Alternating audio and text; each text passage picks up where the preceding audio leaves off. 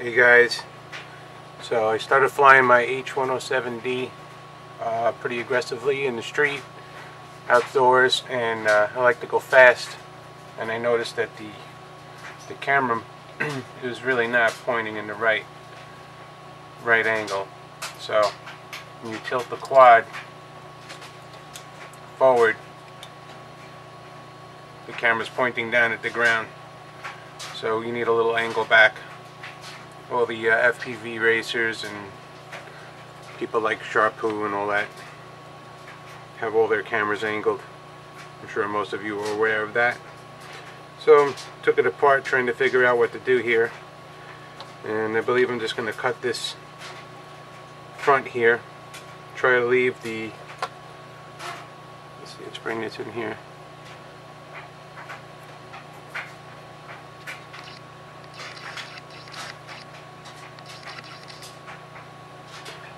Sorry about that.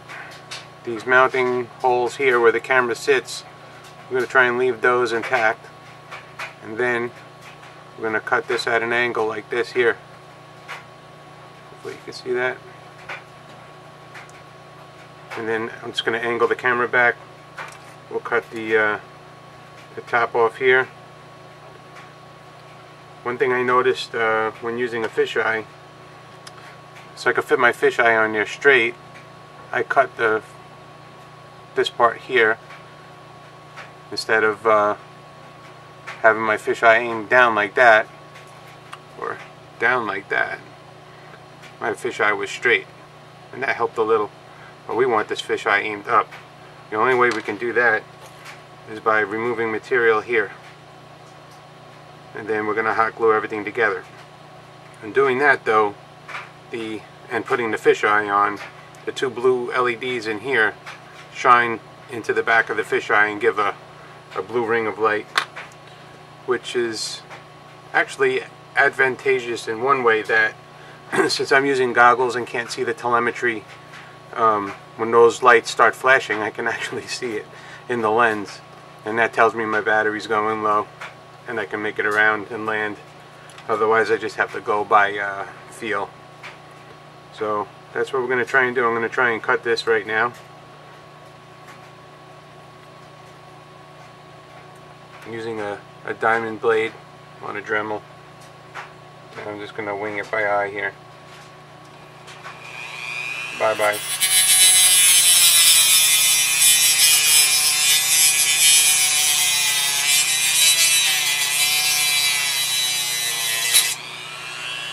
Cut into the arm a little bit there. No one said it's going to be easy.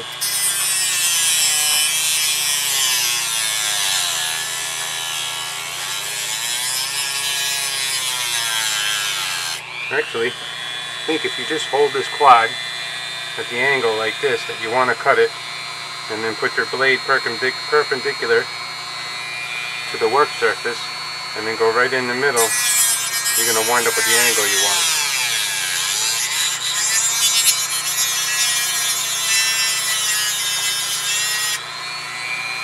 Okay, and that's the bottom cut. Woohoo! I'm going to put this in here.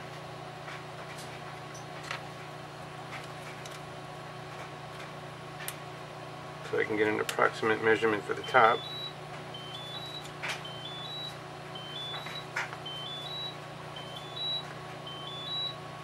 You can kind of see where I'm going with this.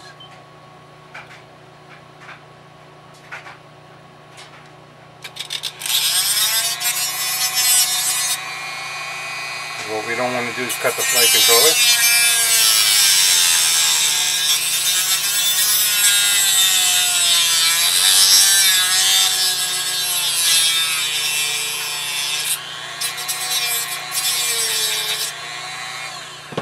And there it is. I just chopped a giant hole in the front of my quad.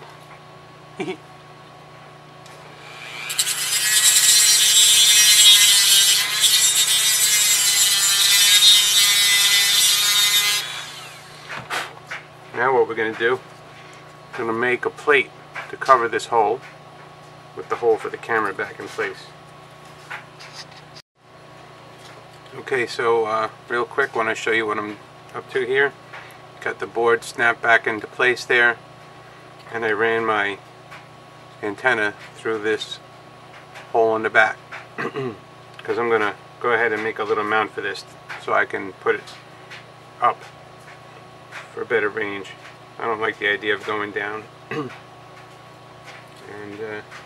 now your battery tray is going to go back in, and that's going to get screwed in. But there we go, we have a problem. The battery tray actually holds the camera. So we're going to have to cut the battery tray also so that the camera's angled back. And this is going to make it harder to insert the batteries all the way in. But with the weight of the fisheye on the front, you actually want your batteries out a little bit to balance it out.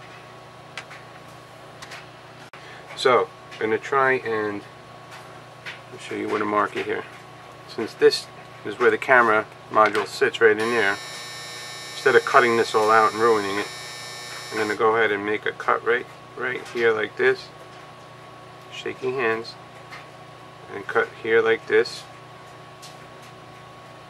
And maybe might have to make a few other notches or something, and then just try to bend this thing back. Let's see how that works.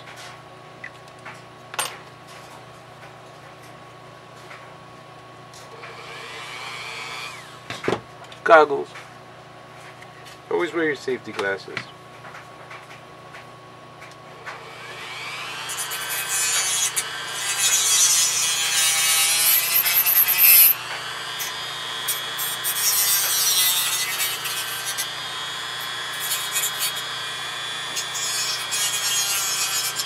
It's not an exact science.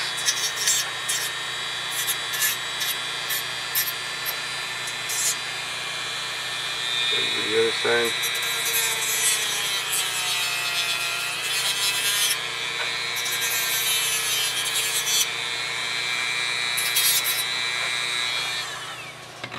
Okay. Get rid of our flashing.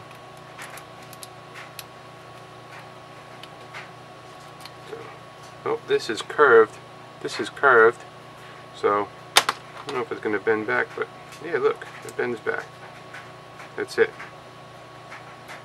I could probably put a dab of hot glue there and there. This is how I create on the fly. So now, alright, we got a little bit of an angle going there. That's actually working out pretty well. So we're going to glue all that up in place. And I would say that's about, oh, let's see. If I was to guess, I would say it's roughly a 30 degree angle. So we don't probably need to go that much. We can make it like 20 or 15 for starters, and then see how it goes. But now the camera is kind of protected there. You see that? And it's just a matter of gluing it all in place and screwing in that. And then I'm going to make a plate on the front to cover the whole thing. Because you can see that's all open now. So I'm going to make a plate out of styrene, or I may just 3D print something there to cover everything and then hold. The fisheye will go on top of that.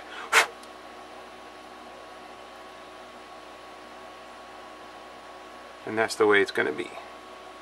And it's pretty close to the prop, so that should be interesting. Sorry about all the out of focus. It's hard to hold this and watch the camera at the same time.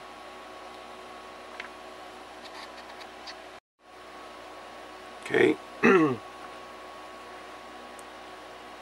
See the hot glue, little bead of hot glue I put there and there. Or use your favorite glue of choice. I think hot glue is good. don't be excessive. Hot glue weighs a lot. Alright, I don't know why autofocus is not on. Here we go. Now we have quite a bit of an angle there. Hopefully you can see that. I have my antenna outside now, which I am going to probably swing around here and mount straight up and down like this. This is an adapter for bigger cells, in case you were wondering. And everything is back together pretty good. So now we're just going to make a plate to cover the front and get my fisheye on there like so. You probably could just hot glue everything, but I want to try and make it a little neater. And I'm going to also trim this up a little. Alright. Okay. Show you what I did here. I ground a little bit into the side there. I think you want to be careful because that's the flight controller is right behind there. And I put a dab of hot glue, stuck the antenna on there, and put a little hot glue on the side, and that looks pretty strong.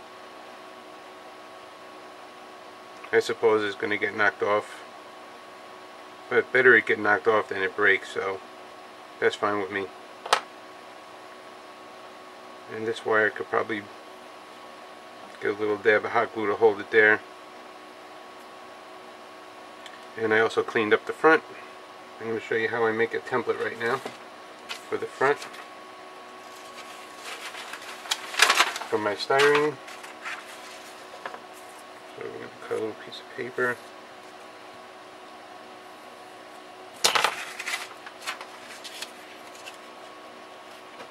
I'm going to put a little hole in it for the camera.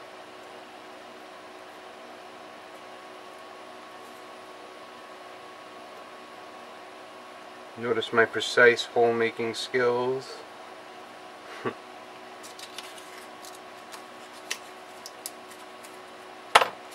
This show would be so much better with two people now. Alright, got my little camera in there sticking out, and we're going to take a pencil and do the trace method.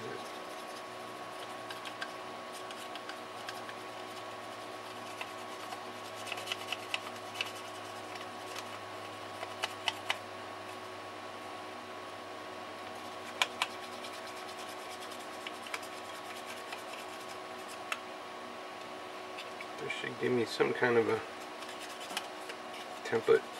I can already kind of see it right there. And then we're going to go ahead and cut that out.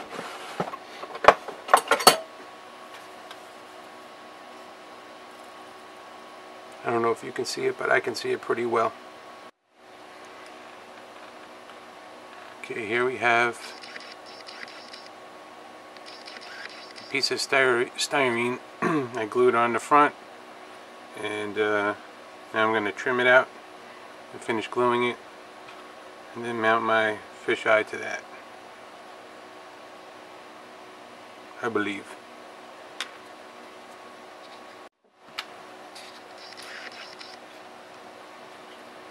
Okay, now it's trimmed out and glued. See, it's not perfect. Let me get all the dust out of there before I glue this fisheye on there. I also took the magnet off the fisheye and the steel, as that's just extra weight. We're going to watch the weight on this thing. Okay?